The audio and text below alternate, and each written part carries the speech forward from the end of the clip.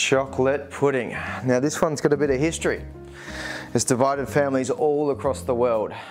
Do you have it with cream? Do you have it with ice cream? Are you a weirdo that has it with custard?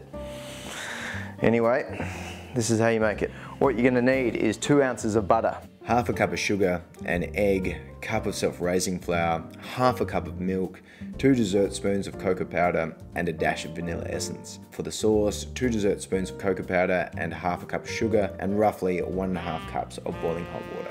First, cream the butter and the sugar. Dash of vanilla, add the egg. Mix that up real good.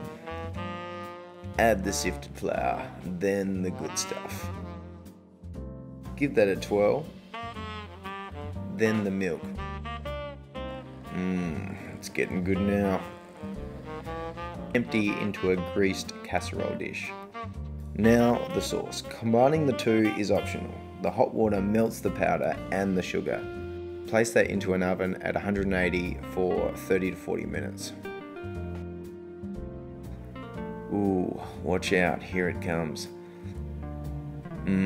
Shocky pud with cream.